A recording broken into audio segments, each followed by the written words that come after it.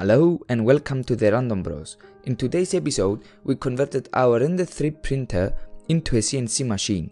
Before you hit the dislike button, let me explain. After we accidentally destroyed all the electronics on it and it was too far gone, it was more cost effective to buy another printer, so with all its remains, we tried to convert it into a CNC machine. You may recognize a different voiceover, it's because I am the other Random Bro. Anyway, I hope you enjoyed today's episode.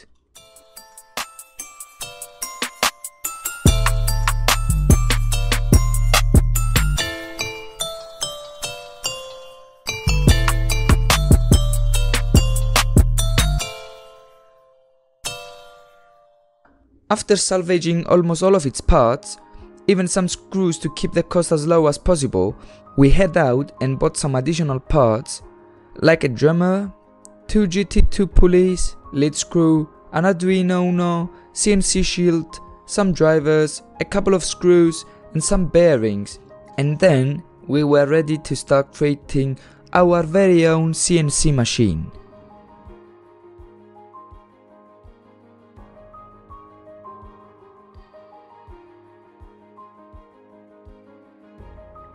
The next part was to figure out the design.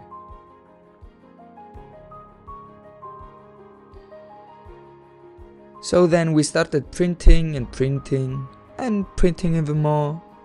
Yes, we had a lot of printing.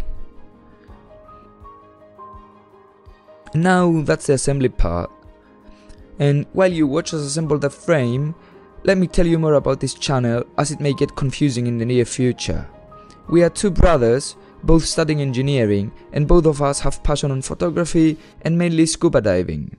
So expect this channel to revolve around those majors. For the scuba family, we will have videos regarding the part of photography and videography as soon as the weather allows it. And in the near future, some in-depth reviews of side mount, back mount and more scuba gear in general. But for the engineering community, we will provide you with videos like this one and some even more interesting ones.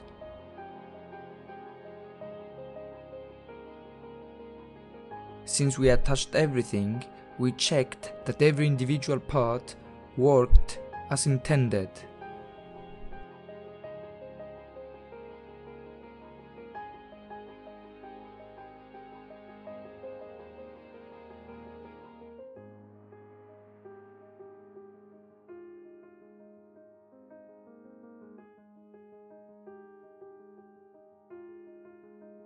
To attach the securing clamps that hold the part in place, we used some wood threaded inserts.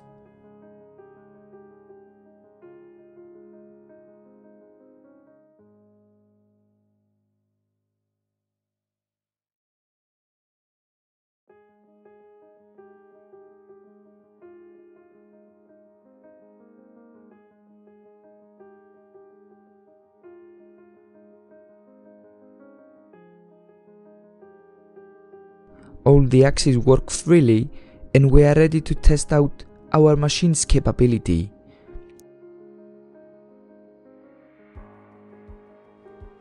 The 3D printed clamps are in place and the cutting begins.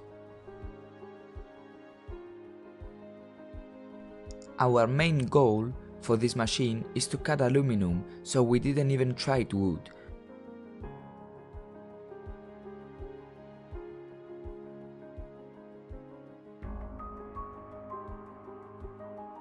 We forgot to buy some proper coolant for the bead, so we just used some soap water.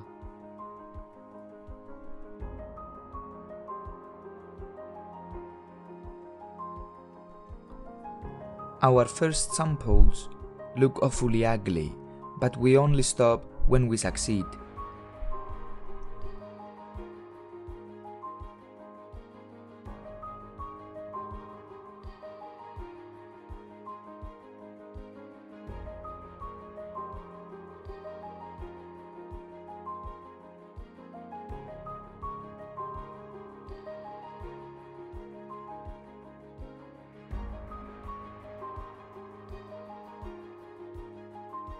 Thanks a lot for watching today's episode of the Random Bros, and feel free to leave us a comment below.